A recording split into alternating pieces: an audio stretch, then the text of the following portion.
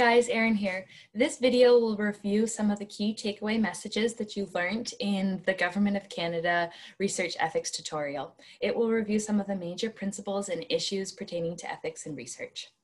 Here's where this video fits into the context of our course and into the quantitative research process.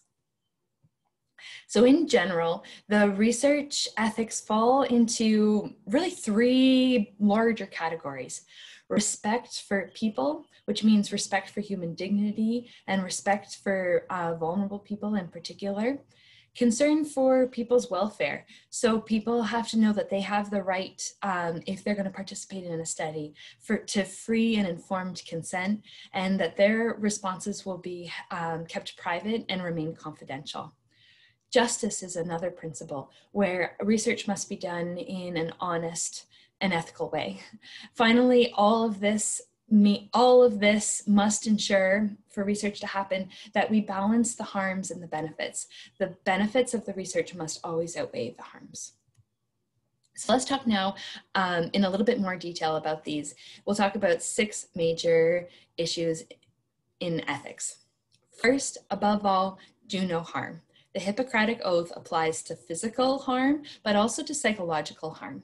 Last week, I introduced you or reviewed for you, if you knew already, the Milgram experiment. This is a classic example of how the experimenter's authority can cause participants to do things that they might not normally do. And it really begs the question, is the psychological stress on the participants really worth the results of the study? This may seem straightforward, but it can get a little bit tricky. What about not receiving treatment when it's needed? For example, let's say you're interested in the effectiveness of a particular treatment for ADHD, and you needed to study a group that received that treatment versus a control group that didn't receive treatment. Is it ethical for that other group to not receive treatment? Well, these kind of questions usually have to be answered on a case-by-case basis. And it might be that it is the researcher's responsibility after the study is done to provide that treatment to the control group as well. The second major ethical issue is informed consent. What does that mean? Well, that means that participants have the information to know what will happen to them and why. This ideally would happen before they did the study, but it could also happen after in a debriefing session. This information must be presented in a way that participants actually understand. This is particularly important when working with children or with clinical populations. How do we ensure that children really received informed consent? Well, when I worked at Sick Kids, we did this in 2 main ways. First of all, the parents provided consent on behalf of the children, but also the researchers had to write the consent form in a second way, in a way that the children would understand, and it had to be written in an age-appropriate way. It was then read to the participants and explained so that the kids could ask questions, so that the kids really had an understanding of what would happen in the experiment, what would happen to them, etc. Another issue that falls into this is voluntary participation and withdrawal. Participants have to know that they are not obliged to do your study, that they are free to participate, but also free to stop when they want. This is particularly tricky in clinical research when it may be a participant's doctor who's actually doing the study. Another great example of this, or classic example, I shouldn't say great example, classic example, is the Stanford prison experiment, which you may have read about in your textbook or in other classes. I encourage you to check out this link or Google Stanford prison experiment trailer, and you can watch an example of why this is so important. The third major issue is deception. Sometimes it's necessary for participants to not know exactly what will happen to them in a study or what the study is about in order to avoid some of those issues that we talked about last week, you know, the participants assuming the good subject role, for example, when we want to make sure that they're actually acting in a more natural way. So sometimes it's necessary, but what can we do to ensure that it's ethical?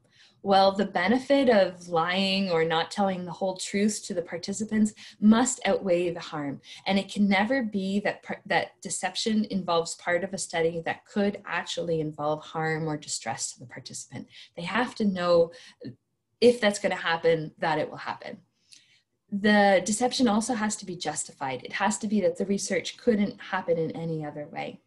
Finally, if deception is involved, there must be an extensive debriefing session so that participants understand what the whole reason of the study was, why deception was involved, and that there can be this reestablishment of trust between the participants and the researcher.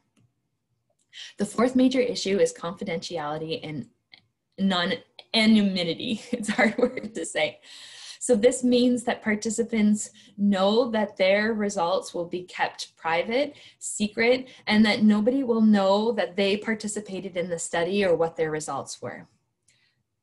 How can we keep these results private? Well, when we enter the data, let's say in an Excel spreadsheet, we would use codes or participant numbers rather than the participant's name. And if we had to keep track of participant's name and contact information, they're stored in a locked Excel sheet on maybe a password protected computer or USB key, or if hard copies are involved, they're kept in a locked filing cabinet in a locked room. Usually we need to have these kinds of identifiers like people's names or where they lived behind 2 locked doors.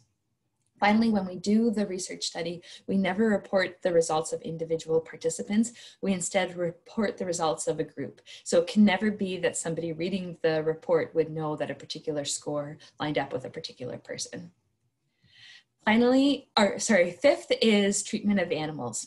We need to make sure that if animals are involved in our research, that we also ensure that they're treated ethically. So this might mean ensuring that they have sufficient food and water, a clean and safe place to live, and that they don't experience any unnecessary pain or suffering.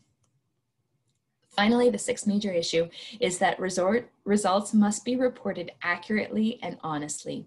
You learned about this in the context of the Wakefield study and the huge fallout that happened with people believing that there might be a link between vaccines and autism.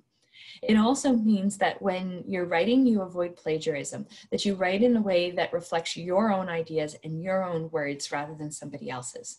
Your textbook gives some great tips of what things that you can do to avoid plagiarism.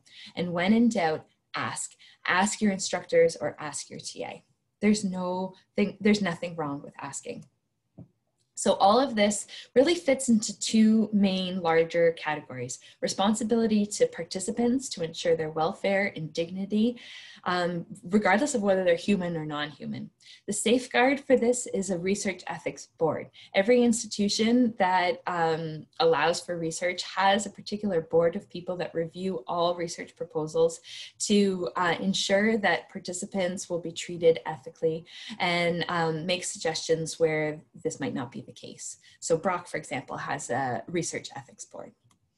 The second major category is responsibility to science, to ensure that public records are accurate and honest. Safeguards for this is the peer review process, where other researchers will review research to ensure that it's done in an honest and accurate way. And the second safeguard is things like Turnitin, to ensure that you're using your own words in your own reports rather than somebody else's. So to summarize, researchers have a responsibility to be ethical to participants and to science. And we talked about 6 major ethical issues. Finally, when in doubt, ask. Thanks so much for listening. We'll see you next time.